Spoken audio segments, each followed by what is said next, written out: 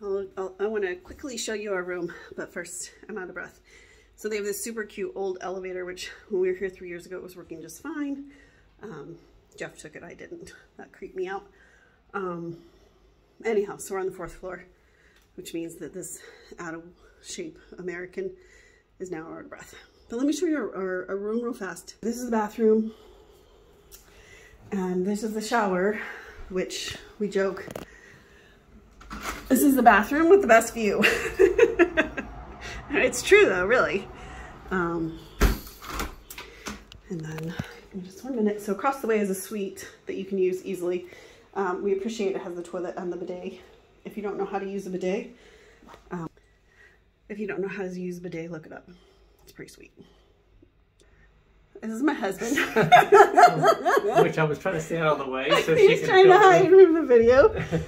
Anyway, so we've got 3 very large closets, obviously with your shower, your robes rather, and the mirror. And then 2 large closets to hold things. So they give you the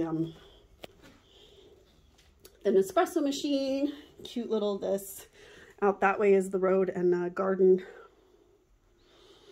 That way is the Coliseum. And then while we were gone, they just did our turn down service and left us our robe, our slippers rather.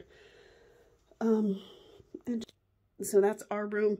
We specifically have a room with a Coliseum view. So if you were to book, that's what we recommend, obviously. They also have a garden one, which you can view. Jeff's telling me to go over here and show you the view from our room, which I feel like you've already seen, but I'm going to show you anyway because, I mean, it's kind of cool. Just kidding. There we go.